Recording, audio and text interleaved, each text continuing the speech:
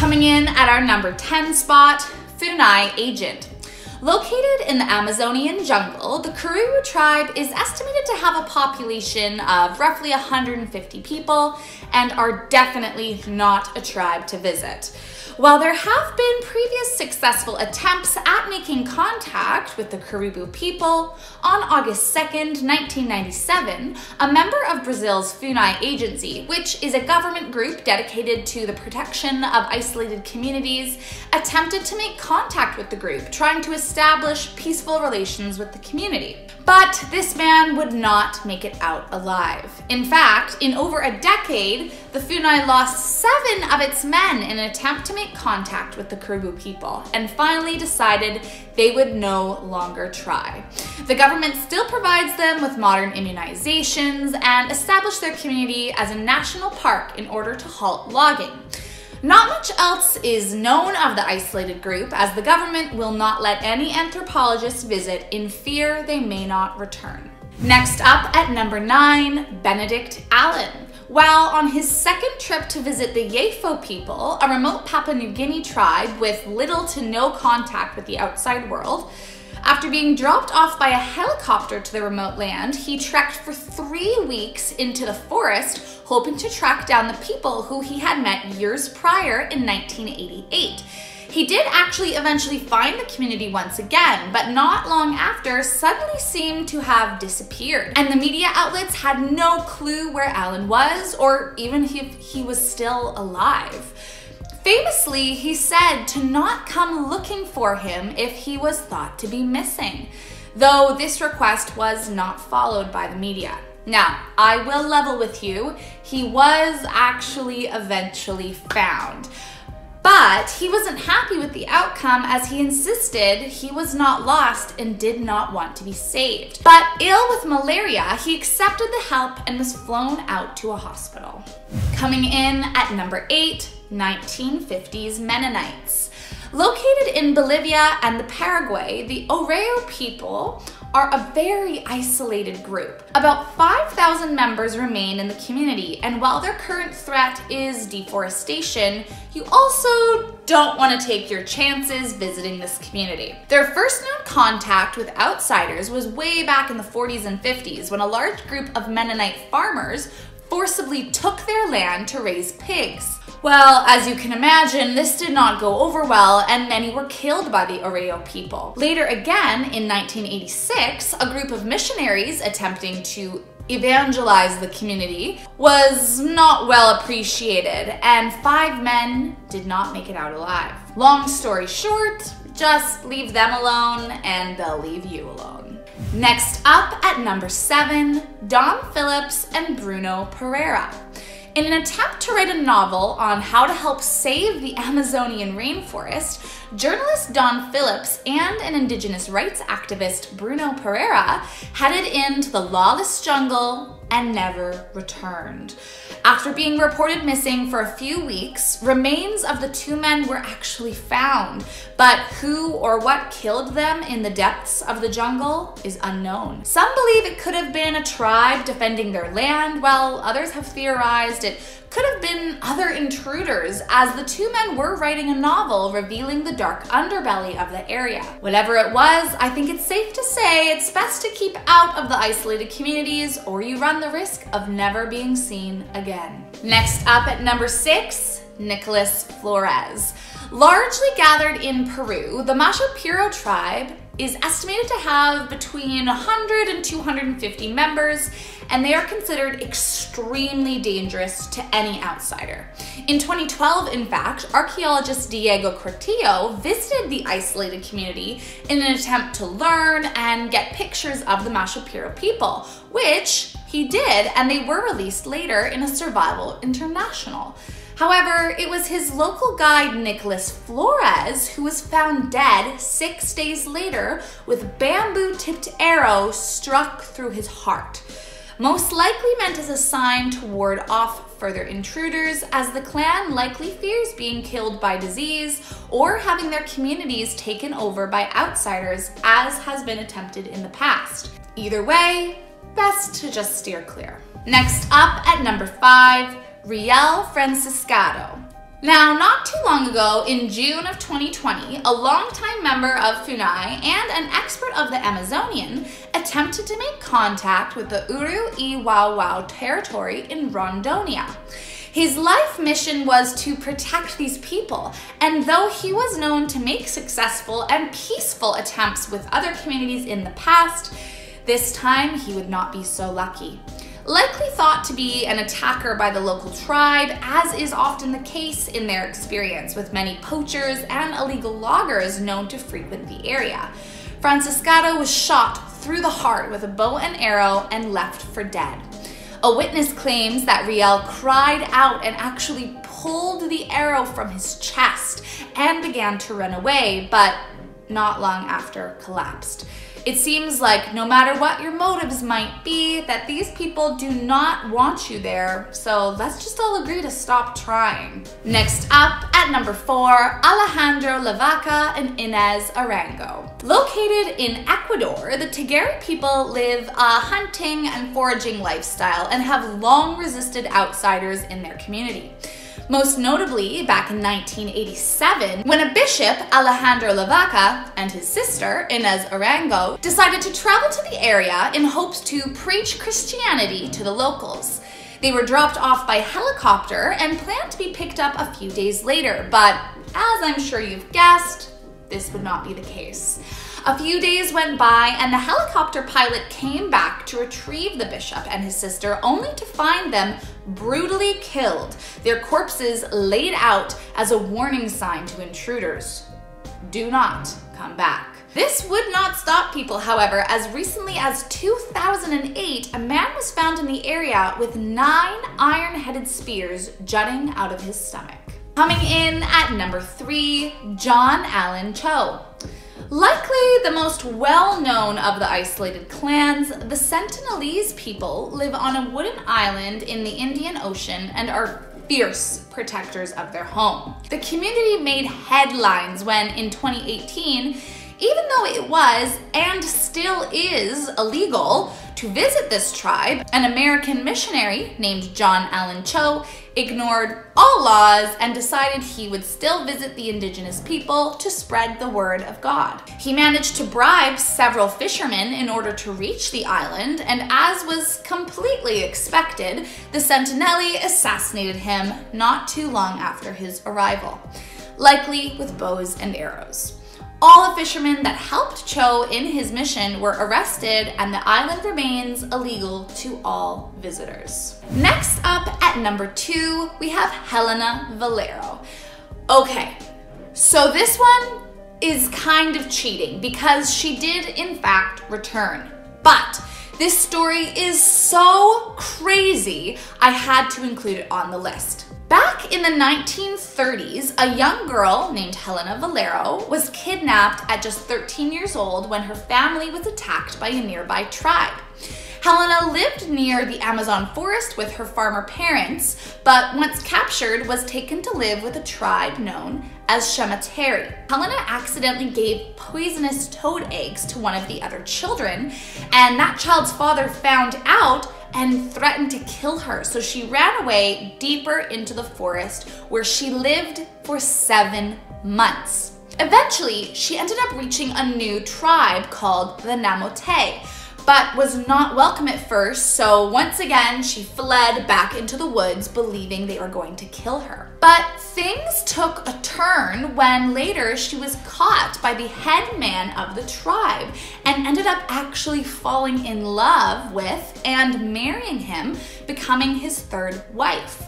Years went by and Helena had 2 children with the chief, but sadly, he was killed by an opposing tribe. This threatened Helena and the life of her children. Scared for her and her children's life, she fled with them to another nearby tribe, uninvolved with the feud, and eventually married again.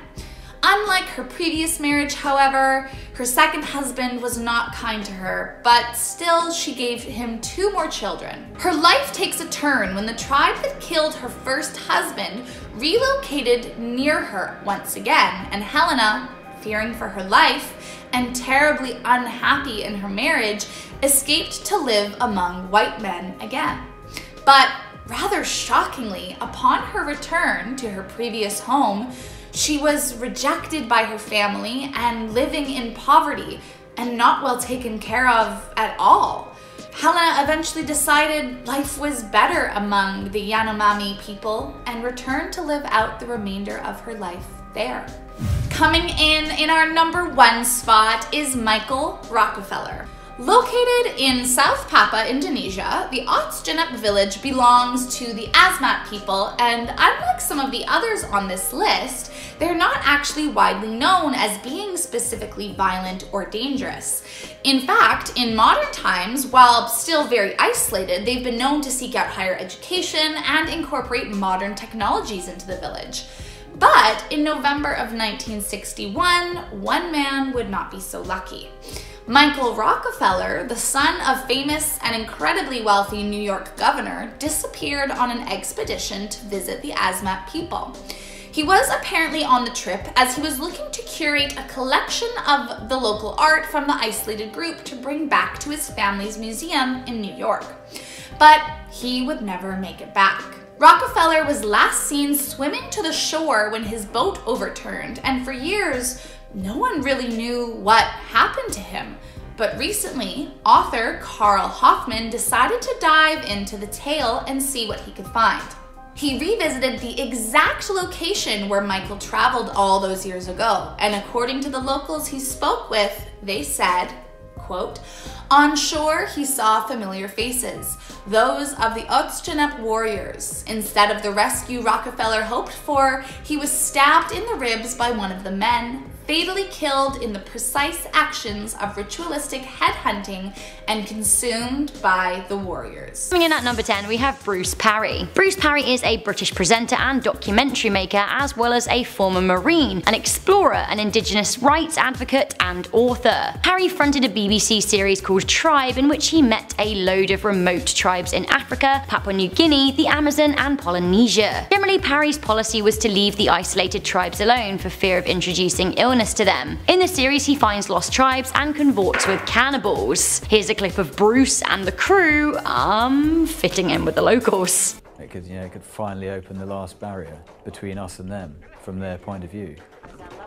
And Bruce is hung like a brontosaurus, so they couldn't find one to fit him. What is that about? I do not understand that apparatus. In their follow-up series, Amazon, the team did actually make first contact with the tribe and they caught it on camera. We stumbled into what I now believe was a first contact.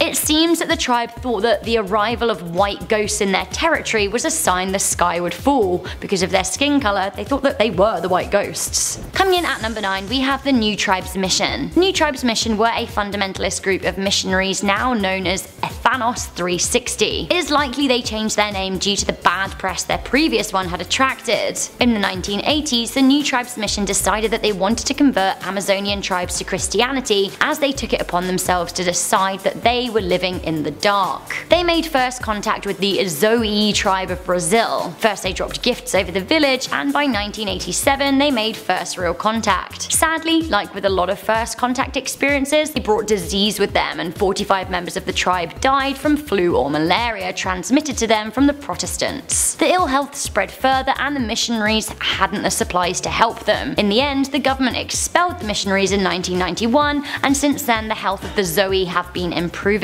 Coming into number 8, we have the Russian doctors. It seems that Russian physicians were the first to establish contact with the Surma tribe of Ethiopia in the 1980s. The Surma women have since been photographed and are known to wear huge lip plates made out of clay, with the size increased each year. The bigger the plate, the more beautiful the woman is in their culture. It seems that the Russians gave the Surma people Kalashnikov rifles. While they have shunned other areas of outside culture and civilization, apparently they did like the guns for protecting their cattle against predators. Coming into number 7, we have the Brazilian government employee. In 2011, a Brazilian government employee working at FUNAI stumbled across the Kawahiva tribe. The FUNAI is the government agency that looks after and protects indigenous tribes, and this particular tribe hadn't been spotted for generations. In the video, we see naked tribespeople, men carrying spears, and a woman carrying a child. It is thought that this is the first time the tribe had contact with a civilian in decades. Now sadly, the tribe is under threat from loggers and farmers right now. Coming into number 6, we have the aircraft flyover. In 2008, one of the last remaining uncontacted tribes was caught on camera in an aircraft flying in the region of the Brazilian-Peruvian border. It is thought that there are between 100 to a couple of thousand small uncontacted tribes living in the Amazon. It's not known which tribe was caught on camera here, as it is thought that this was the first sighting of the tribe in a very, very long time. In the pictures taken, we see tribespeople have painted their bodies red, yellow, and black. They're looking up at their helicopter, being like, what's happening? Coming in at number 5, we have Scott Wallace and the Peruvian Ministry. In 2011, Scott Wallace shared footage permitted for release by the Ministry of the Environment of an uncontacted tribe in Peru. Scott is a photographer with a special interest in small tribes. He released a book called The Unconquered about his experience tracking tribes in the deep Amazon. The footage that he shot shows the moment the islanders spot the camera and their reaction. Most of them seem to wield spears in self-defense. To be honest,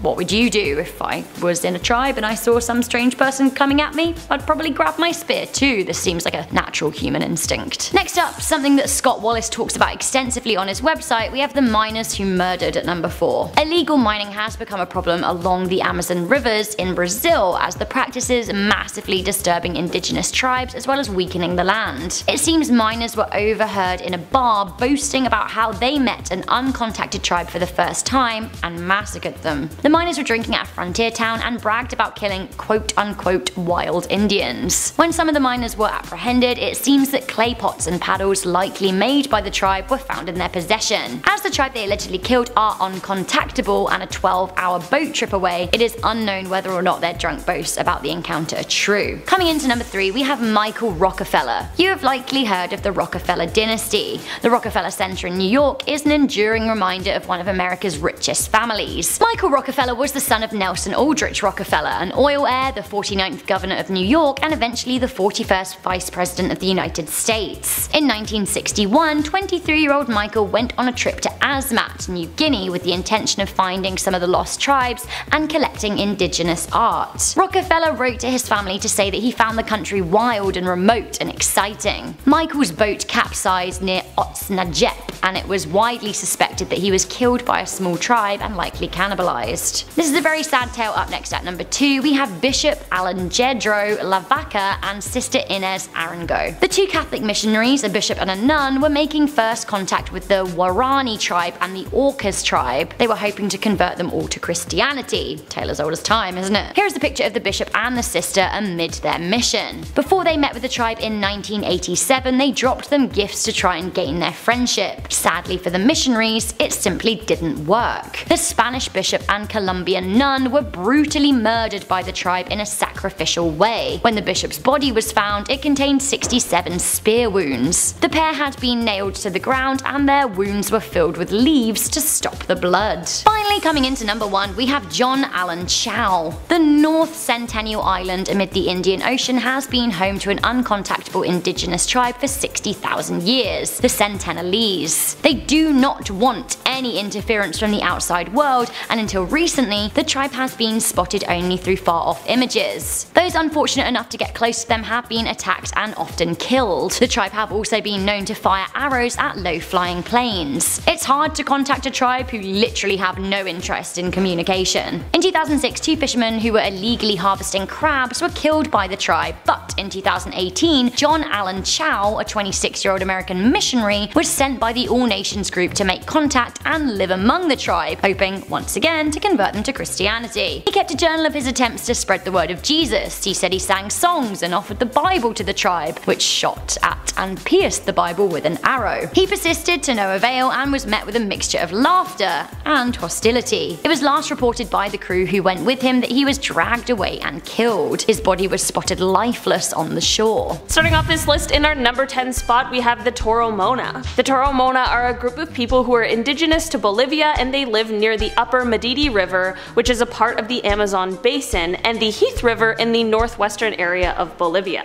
There hasn't been any notable contact with this tribe aside from other indigenous tribes, but this tribe was talked about a lot when a Norwegian biologist searched specifically for this tribe for many years before he mysteriously disappeared in the region of the Madidi Park in 1997. This tribe has remained quite isolated, and the most recent known sighting in the 21st century was when the Arona people of Bolivia informed an anthropologist named Michael Brohan that they had contacted a group that was in voluntary isolation on the eastern bank of the Marini River. It wasn't confirmed that this was the Toromona tribe, but it is believed that that's who they saw. Thankfully, in 2006, Bolivia's administrative resolution created an exclusive, reserved, and untouchable portion of the Madidi National Park in order to protect the Toromona and their desires to be uncontacted. In our number 9 spot today, we have the Kawahiva. The Kawahiva peoples used to be referred to as the Rio Pardo Indians, and they are an uncontacted tribe that resides in Mato Grosso, Brazil. This group is definitely nomadic people, and so most of what we know about them comes from the things they leave behind when moving to a new place,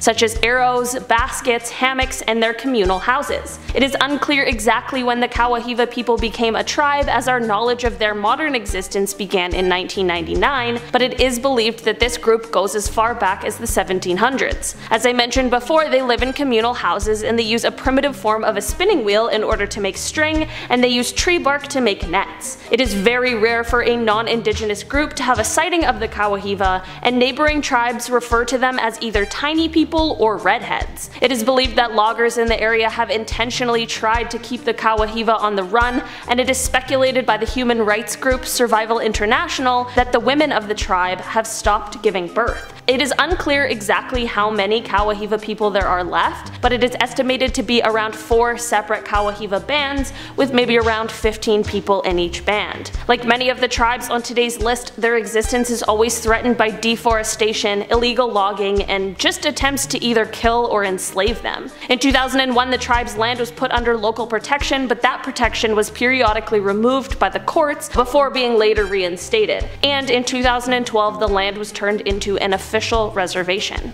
In our number 8 spot today, we have the Caraballo. The Caraballo are a group of uncontacted people who live in the Rio Pure National Park in the southeastern corner of Colombia. The Caraballo live in at least 3 longhouses, which are usually narrow, single-room houses. They share this national park with both the Pasay and the Jumana peoples. In the last 400 years, there has been outsider contact with the Caraballo people, but not much, as the contact usually involves violent attacks by slave traders and rubber extractors, which has only increased their desire for isolation, which makes a lot of sense. It is believed that these people may refer to themselves as the Yakumo, and there truly isn't much that is known about them, which honestly is probably a good thing. In December of 2001, the president, Juan Manuel Santos, signed Legal Decree number 4633, which was designed to guarantee uncontacted people's rights to their voluntary isolation, their traditional territories, and even reparations if they face violence from outsiders, which really is such a great thing. While this decree alone, of course, isn't going to stop some people from illegal contact, it is nice to see that steps are being made to protect these people. In our number 7 spot today, we have the Namole, or the Namol. I'm not exactly sure how to pronounce this one.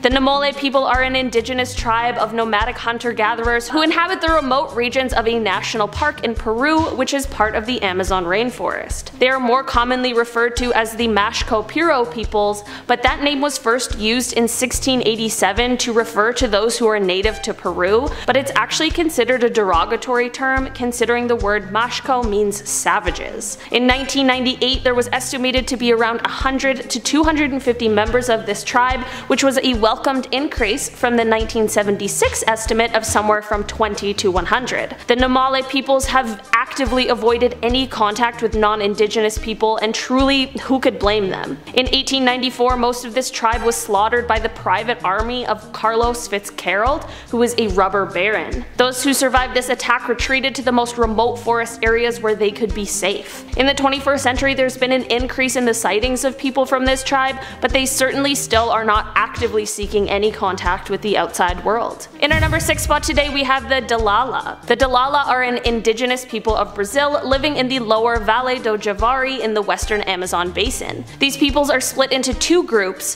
one splinter group led by a woman named Maya that is around 23 people, while the larger main group is around 150 people. The split between the groups came from a dispute between around 20 members, and while the larger group remains quite isolated, the smaller group has had some infrequent contact with neighboring settlements. The hunting and war weapon of choice of this tribe is the club, but they are also known to use poison darts. Both the men and women of this tribe paint themselves with red dye that is made from plants. There is little that is known about their religious or spiritual practices, but it is known that they live in communal huts, which is something that is different from many of the uncontacted tribes on today's list. This tribe is more often referred to as the Korubo people, but apparently this name was given to them by a former enemy tribe and is said to be negative and degrading, which is why we will be referring to them by the less common name of Dalala. This tribe's biggest struggle in terms of illness and death at the moment seems to be malaria. This tribe has a long history with the massacres of indigenous peoples, so it makes sense that they want to remain isolated and have not welcomed outside contact very much since the 1950s. In 1996 there began expeditions to try and make peaceful contact, but the Dalala are known to kill trespassers on their land, which we truly cannot blame them for, and the most recent incident of this nature came in 2000 when 3 lumbermen were killed near the native reservation. It definitely serves as a reminder to leave people who don't want to be contacted alone.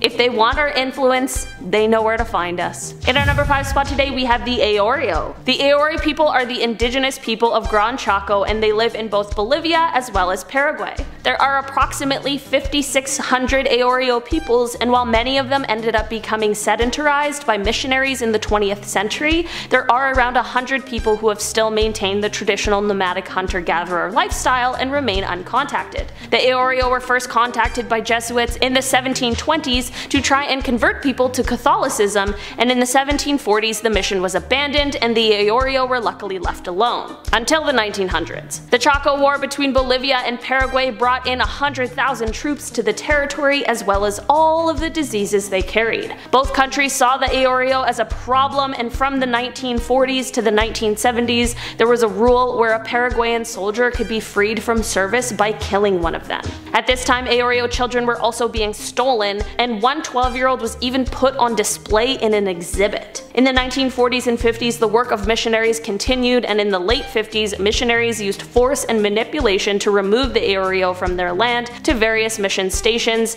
and the land where they once lived was sold for cattle farming. These mission stations forced the Aoreo living in them to give up their culture, including their religion, appearance, music, and diet, and missionaries sometimes convinced the Aoreo living at the missions to find uncontacted Aoreo in the forest to sedentarize and convert them. And in December of 1986 that unsurprisingly turned out to be a horrible idea that led to 5 deaths. The Aoreo people who are in contact now are struggling with both poverty as well as discrimination, and the uncontacted Aoreo have 6 main threats, which are cattle farming and deforestation, sale and allocation of their territory, searches for oil, missionaries seeking contact, illegal collection of territory resources, and violation of territory by various groups. I could dive into each of these points and discuss why they are such a threat to these people, but I'll leave that for your homework because we have got to keep this list moving right along. In our number 4 spot today we have the Tagari. The Tagari are an eastern Huaorani people living in the Ecuadorian Amazon basin.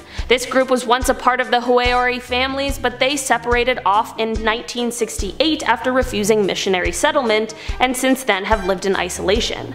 Their name comes from one of their members' tag. There haven't been many interactions since then with other Huaorani, but the interactions that have happened are often met with violence. It is estimated that there are around 20 to 30 surviving Tagari, and they are one of the 2 remaining indigenous groups living in voluntary isolation in Ecuador. These people are semi-nomadic and live off hunting and gathering as well as a few crops. Since 2007 there has been a national policy to try and help protect them that includes untouchability, self-determination, equality, and no contact. The threats to the Tagari include illegal loggers of tropical hardwood, foreign disease, smugglers, settlers, and oil companies moving into the area with drilling taking place all over their land. In 2008, investigations investigations began into reports that 5 Tagari people had been killed by illegal loggers. As we get closer to the end of our list, it becomes abundantly clear that many of these isolated tribes face extremely similar threats, which is quite interesting and unfortunately extremely unsurprising. In our number 3 spot today we have the Taromanane. Remember in the last point about the Tagari how I mentioned that they were one of the last 2 uncontacted tribes in Ecuador? Well, this is the other one. These people live in the Yasuni National Park in the Ecuadorian Amazon basin, and this tribe also has some distant relations to the Huayurani people. There's estimated to be around 150 to 300 people in this tribe who maintain their nomadic lifestyle in the rainforest. While, like everyone else on their list, 2 of their main threats are oil developments and illegal loggers, the Taromanane have another, more unexpected threat, and that is the Huayurani. In 2013, more than 20 of these people were killed by the Huayurani, which left 2 child survivors who were taken as hostages. Apparently the people who took part in this terrible tragedy bragged about it on national television at first, calling themselves brave for attacking and taking the lives of unarmed people with rifles, pistols, and long spears, and even went as far as selling photos of it to the highest bidder. There's so much to cover in regards to this one incident that I unfortunately don't have time for, but the whole situation is extremely tragic and just downright horrible. Much of these disputes stem from the land that they share because of the fact that the Taromanane have been pushed deeper into the forest from the Huayurani allowing oil companies to drill on the land. It of course is a very complicated issue that has so much more to it. In our number 2 spot today we have the Awa, are a group of people living in the eastern Amazon rainforest. There are around 350 living members, but not all of them remain uncontacted. Out of the 350, it is believed that around 100 members continue to try to remain uncontacted, although it unfortunately hasn't been as easy as it should for them. The Awa were once settled people but began to live a more nomadic lifestyle around the 1800s in order to try and escape incursions by Europeans. They were further threatened by settlers who cleared out most of the forests on their land. In 1982, the Brazilian government received a loan of $900 million from the World Bank and the European Union, but under a condition that the lands of certain indigenous peoples, including the Awa, be protected. This should have been the key to helping protect these peoples, considering their lives were continually being threatened. There were many cases of tribespeople being killed by settlers, and the forest on which they depended was being destroyed by logging and land clearance for farming. Unfortunately, it took the government over 20 years to actually act on this condition, and finally in March of 2003 the Awa's land was finally distinguished. And to make matters a little worse for these peoples, there are always people who won't respect their land no matter what laws are in place. In late 2011, illegal loggers burned an 8-year-old Awa girl alive after she wandered out of her village, and a leader from another group of people said that the girl had been killed as a warning to other native peoples living in the protected area. According to the human rights organization that campaigns for the rights of indigenous tribal peoples, Survival International, the Awa are the Earth's most threatened tribe. The Awa forests are still disappearing faster than any other area in the Brazilian Amazon, and loggers still remain as their biggest threat. No industry or amount of money is worth these people's lives and their way of life, and serious action to protect them needs to be taken before it's too late. In our number 1 spot today we have the Man of the Hole. This one is quite different from the others on this list because not only is this only one man, but we don't actually know the name of the tribe that he belongs to. It is believed that he may be the last known survivor of his people, who were probably all killed by cattle ranchers, which is absolutely devastating. Because of the fact that we do not know his name,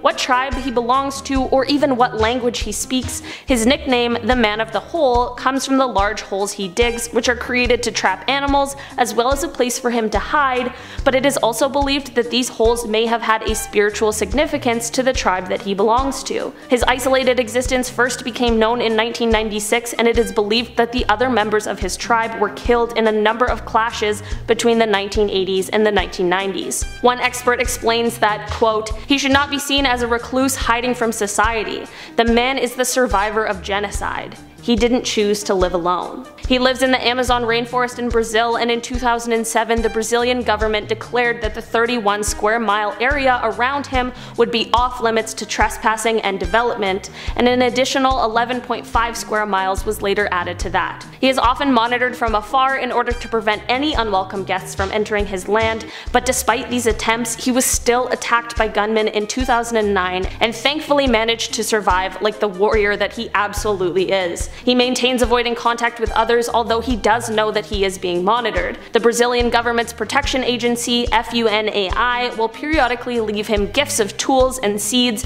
and he will sometimes signal to observing teams so as to warn them of the holes he dug, so it seems as though there's some sort of trust that has been built there, which really is a nice thing to hear. In 2018, the FUNAI released a video of him with the intention of raising global awareness of the threats that face the uncontacted peoples in Brazil, and he appeared as though he may be somewhere in his 50s, but seemed in very good health. Starting off in our number 10 spot, we have the Aoreo. The Aoreo people are the indigenous people of the Gran Chaco, and they live in both Bolivia as well as Paraguay. There are approximately 5,600 Aoreo peoples, and while many of them ended up becoming sedentarized by missionaries in the 20th century, there are around 100 people who have still maintained the traditional nomadic hunter-gatherer lifestyle and remain uncontacted. The Aoreo were first contacted by Jesuits in the 1720s to try and convert people to Catholicism, and in the 1740s the mission was abandoned and the Aoreo people were luckily left alone until the 1900s. The Chaco War between Bolivia and Paraguay brought in 100,000 troops to the territory, as well as all of the diseases that they carried. Both countries saw the Aoreo as a problem, and from the 1940s to the 1970s there was a rule where a Paraguayan soldier could be freed from service by killing an Aoreo. At this time, young Aoreo people were also being stolen, and one was even put on display in an exhibit. In the 1940s and 50s, the work of missionaries continued, and in the late 50s, missionaries used force and manipulation to remove the Aoreo from their land to various mission stations, and the land where they once lived was sold for cattle farming. These mission stations forced the Aoreo people living in them to give up their culture, including their religion, appearance, music, and diet, and missionaries sometimes convinced the Aoreo living at the missions to find other uncontacted Aoreo in the forest to sedentarize and convert, and in December of 1986 that unsurprisingly turned out to be a horrible idea that led to 5 deaths. The Aoreo people who are in contact now are struggling with both poverty as well as discrimination, and the uncontacted Aoreo have 6 main threats, which are cattle farming and deforestation, sale and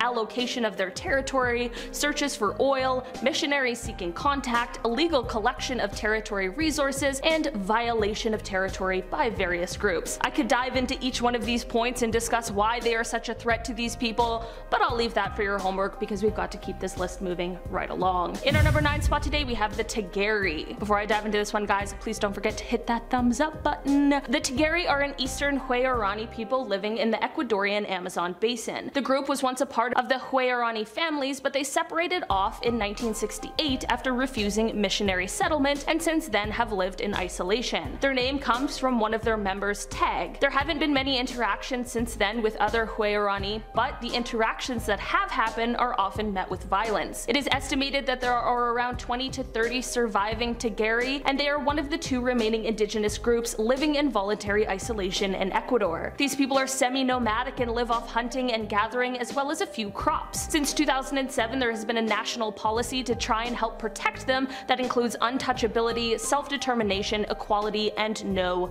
contact. In our number 8 spot today, we have the Yanomami. The Yanomami people have been living in the rainforest stretching from southern Venezuela to northern Brazil for thousands and thousands of years. They are much larger than many of the other tribes that we've talked about, with around 35,000 people. There are Yanomami people who are in minimal contact, although they still maintain their traditions and way of life. They live in communal houses that can hold up to 400 people, and they strongly believe in equality with no chiefs or leaders, but instead teachers and shamans. Because of the contact they have had, however, there have been outbreaks of diseases such as malaria, tuberculosis, and influenza. These are fatal to their communities as they of course have no immunity built up. Some of these outbreaks first occurred in the 1970s, and the tribe is still struggling to contain them. In 7 years, more than 20% of the tribe passed away from this, combined with the conflict over the land that they live on. In our number 7 spot today, we have the Awa. The Awa are a group of people living in the eastern Amazon rainforest. There are around 350 living members, but not all of them remain uncontacted. Out of the 350, it is believed that around 100 members continue to try and remain uncontacted, although it unfortunately hasn't been as easy as it should be for them. The Awa were once settled people, but they began to live a more nomadic lifestyle around the 1800s in order to try and escape incursions by the Europeans. They were further threatened by settlers who cleared out most of the forests on their land. In 1982, the Brazilian government received a loan of $900 million from the World Bank and the European Hawaiian Union, but under a condition that the lands of certain indigenous peoples, including the Awa, would be protected. This should have been the key to helping protect these peoples, considering their lives were continually being threatened. There were many cases of tribes people being killed by settlers, and the forest on which they depended was being destroyed by logging and land clearance for farming. Unfortunately, it took the government over 20 years to actually act on this condition, and finally, in March of 2003, the Awa's land was finally distinguished. And to make matters a little worse for these people, there are always people who won't respect their land, no matter what laws are in place. In our number 6 spot today, we have the Taro Menane. Remember a couple of points ago how the Tagari, how I mentioned that they were one of the last 2 uncontacted tribes in Ecuador? Well, this is the last one. These people live on the Yasuni National Park in the Ecuadorian Amazon basin, and this tribe also has some distinct relations to the Huaorani people. There is estimated to be around 150 to 30 people in this tribe who maintain their nomadic lifestyle in the rainforest. While, like everyone else on this list, 2 of their main threats are oil development and illegal loggers, these guys have another, more unexpected threat, and that is the Huaorani. In 2013, more than 20 of this tribe were killed by other Huaorani, which left 2 child survivors who were taken as hostages. Apparently, the people who took part in this terrible tragedy bragged about it on national television at first, calling themselves braves for attacking and taking the lives of unarmed people with rifles, pistols, and long spears, and even went as far as selling photos of it to the highest bidder. There is so much to cover in regards to this one incident that I unfortunately just don't have time for, but the whole situation is extremely tragic and just downright horrible. Much of these disputes stem from the land that they share because of the fact that this tribe has been pushed deeper into the forest from the Huaorani, allowing oil companies to drill on the land. It is of course a very complicated issue that has so much more to it. In our number 5 spot today, we have the Toromona. The Toromona are a group of people who are indigenous to Bolivia, and they live near the upper Madidi River, which is a part of the Amazon basin, and the Heath River in the northwestern area of Bolivia. There hasn't been any notable contact with this tribe aside from other indigenous tribes, but this tribe was talked about a lot when a Norwegian biologist searched specifically for the tribe for many years before he mysteriously disappeared in the region of the Madidi Park in 1997. This tribe has remained quite isolated, and the most recent known sighting in the 21st century was when the Aorona people of Bolivia informed an anthropologist named Michael Brohan that they had contacted a group that was in voluntary isolation on the eastern bank of the Manarini River. It wasn't confirmed that this was the Toromona tribe, but it is believed that that's who they saw. Thankfully, in 2006, Bolivia's administrative resolution created an exclusive, reserved, and untouchable portion of the Madidi National Park in order to protect the Toromona and their desires to be uncontacted. In our number 4 spot today, we have the Carafayana. The Carafayana are an extremely small group of only about 50 people who remain extremely uncontacted. Because of this, there is very little information available about them. They are located within the Amazon regions of Brazil, so like many of the other tribes that live in the area, they are threatened by illegal logging, oil companies, and destruction of their land. It is believed that they practice a religion that is based on other living creatures and things around them, such as plants and animals, but the specifics of this remain very much a mystery. They are a nomadic group of hunter-gatherers, and it is unclear if they partake in any kinds of agriculture or horticulture. While it would be of course super interesting and great to know more about this tribe and the people, it is kind of refreshing to hear about a tribe we know so little about because they mostly have just been left alone. Of course, that doesn't mean the outside world has been great to them, but just maybe less worse. In our number 3 spot today, we have the Sapanawa. The Sapanawa are a group living in the uncontacted frontier, which is the area of land that straddles the borders of Peru, Bolivia, and Brazil, and is the home to more uncontacted tribes than anywhere else on Earth. A group of Sapawana people recently made contact in 2014 because of the fact that their homes were attacked and burnt to the ground by outsiders. So many of their people passed away in this brutal attack that they were unable to bury them all. This all stems from the lack of punishment that has been given to illegal loggers and drug smugglers in the region, as well as all the missionaries in the area who are careless when it comes to spreading the diseases that we may have built up an immunity to, but the same cannot be said for these uncontacted tribes. In our number 2 spot today, we have the Moxitetu. These people are one of the last remaining uncontacted tribes that are a part of the Yanomami people. They have all the similar traditions and values, and the Yanomami people who are in contact have reported seeing them before. They also explained that they are living in the area of the forest with the highest concentration of illegal miners, which poses many threats to their way of life. Not only are these miners bringing the potentially fatal diseases that we've discussed, but there of course will also be major and deadly conflict if the tribe comes in contact with the miners. The mining not only harms the land they live on, but the miners use high-powered hoses and mercury to extract the gold, which then pollutes the rivers and the forest. Most of the mining is illegal in the first place, and near gold mining sites, the plants and animals surrounding them have been found to have extremely high levels of mercury contamination. With these plants and animals being the only source of food for this tribe, this mining is also increasing their chance of severe health problems due to the contamination. In our number 1 spot today, we have the Sentinelese. The Sentinelese are the tribe who inhabit North Sentinel Island in the Bay of Bengal in the northeastern Indian Ocean. They have actively resisted any contact from the outside world and are known to kill anyone who tries to trespass on their land. In 1956, the government of India declared the island a tribal reserve and prohibited any travel within 3 nautical miles of the island, which truthfully is for the best. It is unclear how many people are in the tribe, but it is estimated to be between 15 to 500 people, with somewhere around 50 to 200 being the most likely. The Sentinelese are hunter-gatherers, and they use bow and arrows to hunt wildlife and as well to catch local seafood. As of right now, it isn't believed that they take part in agriculture, but it is tough to say as we of course cannot really get a look inside their ways of life. The first peaceful contact was made with the Sentinelese in 1991, but visits to the island stopped in 1997, and that is probably the right thing. While it would be amazing to know more about this tribe and their ways of life, the feeling clearly isn't mutual, so the right thing would be to just let them live their lives the way they want. Starting off this countdown, we have the cannibalism. A lot of people are under the impression that the Sentinelese people on this island are cannibals.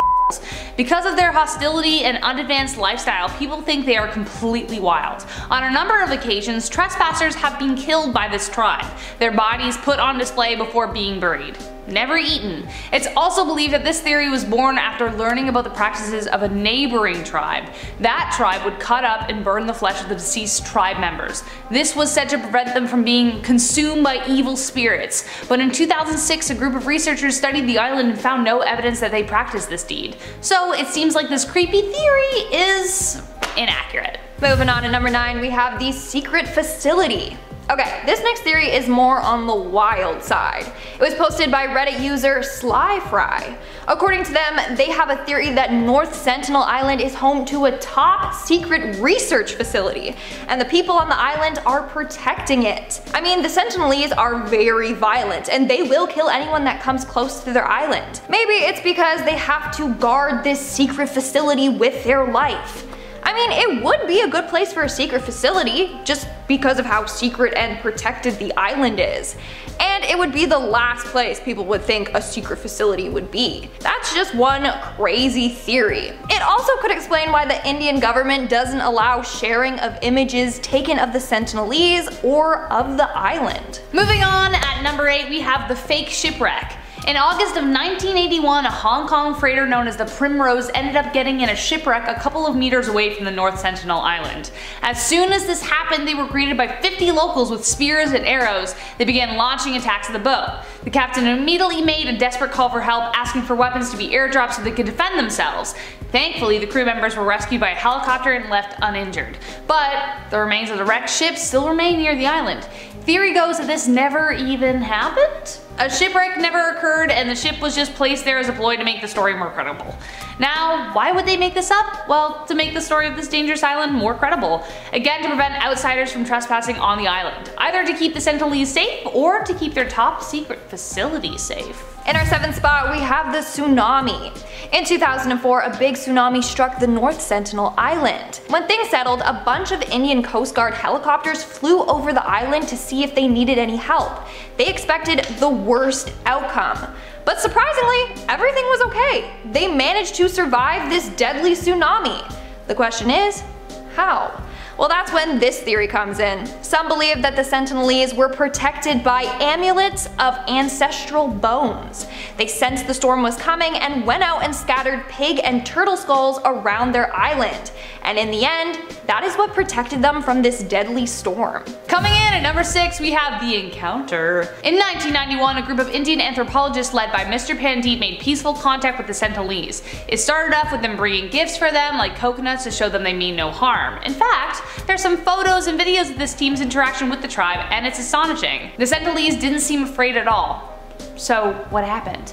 What changed their ways? I mean, in 1996, the Indian government banned any researchers from visiting the island. But what caused them to become more hostile towards outsiders again? Theory goes that between 1991 and 1996, something very bad happened, like an encounter gone wrong. The government is scared of bringing outsider diseases to the island. Maybe that's exactly what happened, which led to the ban in 1996. We're now at our 5th and halfway mark with John Allen Chau. In November of 2018, John Allen Chau believed with the power of God, he would be able to convert the Sentinelese to Christianity and help them.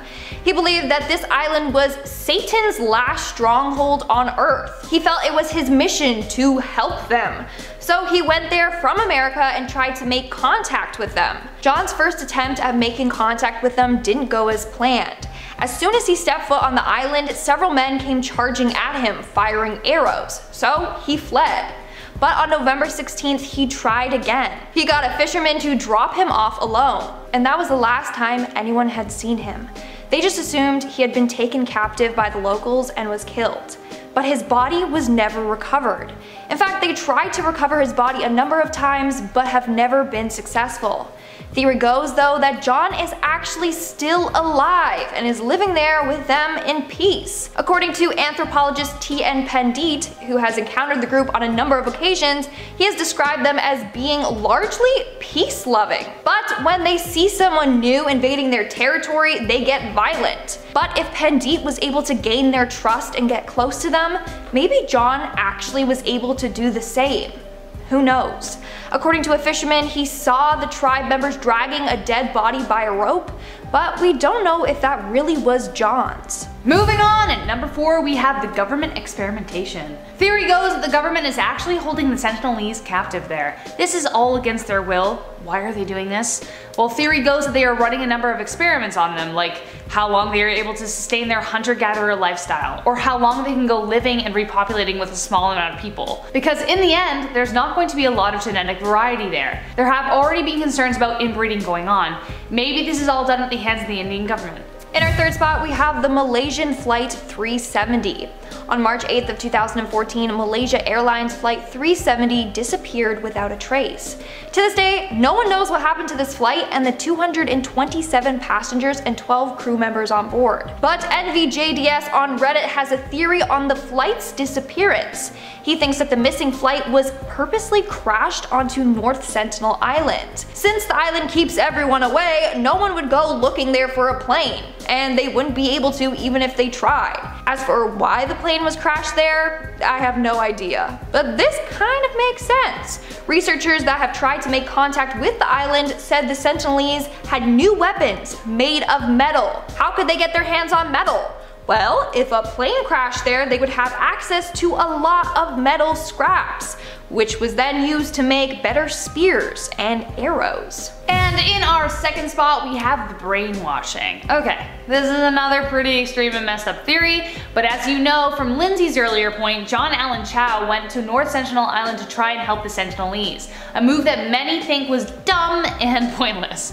But John was determined to bring Christianity to them. Theory goes that John was actually brainwashed and sent there on a mission on behalf of other missionaries. In 2017, during a boot camp missionary training, that's when he first got the idea to preach to the Sentinelese. Theory goes that something went down at that training, maybe the missionaries were all brainwashed with different missions, John's being to make connection to the tribe. And in our number 1 spot, we have Maurice Vidal Portman. This theory was shared on Twitter by the user Respectable Lawyer. They might have discovered why the Sentinelese people are so violent towards outsiders. Let's take a look at a man named Maurice Vidal Portman. Back in the day, Maurice was assigned to look over the Andaman Islands and the Andamanese, but he ended up kidnapping some locals and took disturbing photos of them. He also would treat them like objects and would measure every inch of them. Every inch. He had an unhealthy obsession with them. He did this up until 1880 when he started focusing on North Sentinel Island. He abducted an elderly couple there who soon passed away from outside diseases. So it's thought that he did the same thing to the Sentinelese people. And this is what caused them to become so defensive to outsiders. Because in the past, this creepy man abducted members of their tribe and ran tests on them.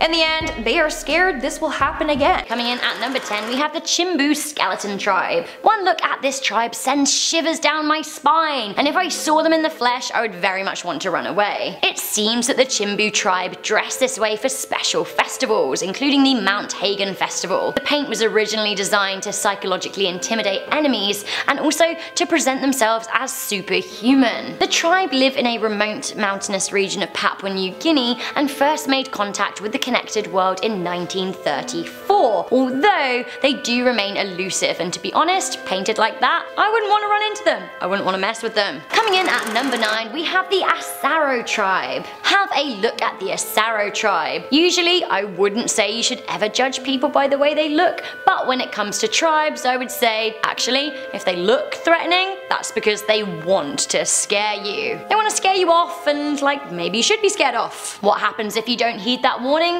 Do you really want to find out? The Asaro tribe are also known as the Asaro Mudmen because of their masks, which are made from mud. They're also hella spooky. The story behind the mud is that one time they approached an enemy after hiding out in a muddy bank. The enemy thought that they were spirits and fled. Would you like to see them in action?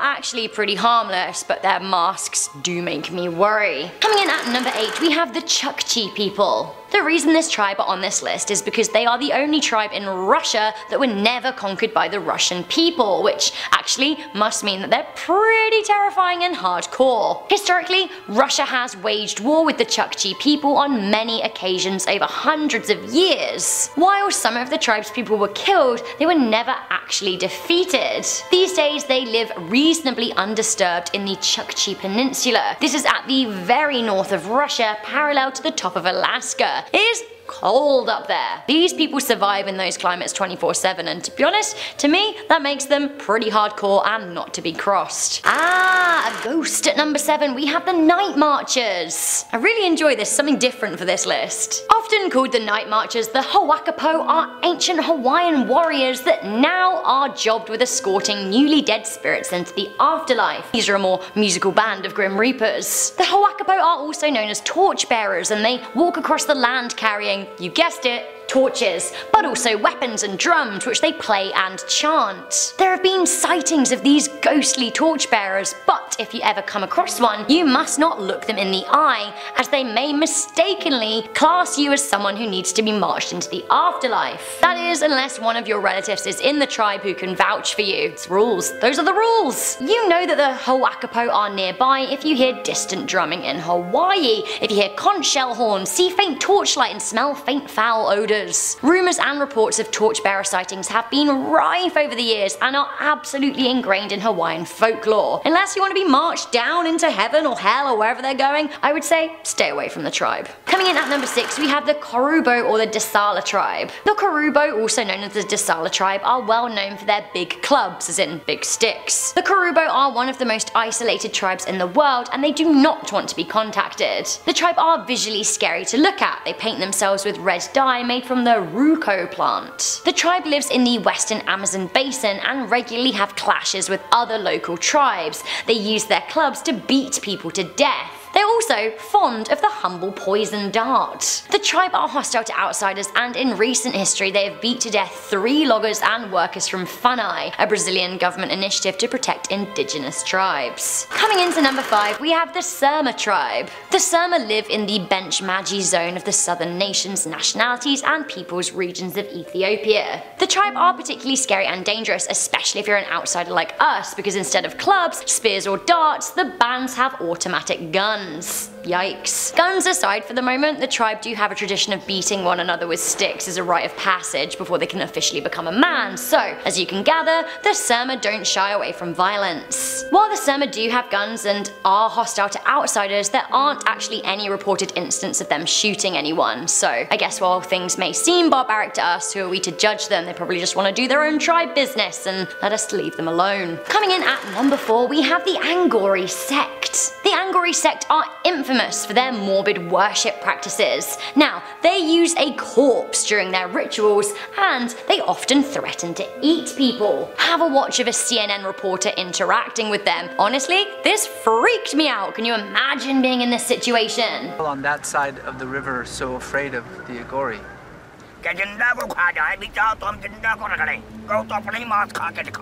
That's right, he actually said that. I'd be terrified. The reporter then starts asking questions which are not met with a happy response. Have a listen. Why do Wow! I absolutely think I'd be bricking it. The sect are very secretive and they generally shy away from interactions with others, and honestly, that's enough to make me want to stay away from them. Okay, next up, not 100% a tribe, but like a terrifying story and a terrifying jungle gang in Papua New Guinea. At number 3, we have the cargo cult. This is such a scary story. This story starts with Stephen Tarry, a man who gathered thousands of disciples in Papua New Guinea. He lured them into the jungle and encouraged them to be part of his sect. The man wore white robes and preached his own gospel while standing on a rock and calling himself, and I quote, Black Jesus. The cult lived in the jungle much like a tribe, and Tari was their leader. He would regularly lead ritual human sacrifice, which is repugnant. On one occasion, he slaughtered a virgin he called his flower girl and encouraged his following to drink her blood. One mother testified that she was made to drink her own daughter's blood. Now it seems that the tribe-like cult turned against him, and actually the leader was murdered himself in 2013. I guess he got what was coming to him. Okay, at number 2, I've put a tribe you've probably heard of, and I'm saving one at number 1 that you might not have heard of. Getting a lot of press, we have the Sentinelese tribe. So you may have heard of this tribe in regards to the recent murder of John Allen Chow. He was a 26-year-old American missionary who was sent by the All Nations group to make contact and live with amongst the tribe. Basically, they were hoping to convert them to Christianity, which really wasn't a good idea because they killed him. This is the theme with people who come too close to this tribe. Now the North Centennial Island is amid the Indian Ocean and has been home to the tribe for around 60,000 years. Until recently, the tribe has only been spotted through far-off images. But people keep getting closer and closer to them these days, and they don't like it. They've been known to fire arrows at low-flying planes. It's hard to contact a tribe who have literally no interest in communication, but most of those who have tried just haven't lived to tell the tale. Some have met their fury by accident. For example, in 2006, 2 fishermen who were illegally harvesting crabs were killed by the tribe. Now Chow, the missionary, is the most recent victim. He kept a journal of his attempts to contact the tribe, and he sang songs and offered them the Bible, but actually, instead, they shot and pierced the holy book with an arrow. I think this should have been a warning to him, but he persisted to no avail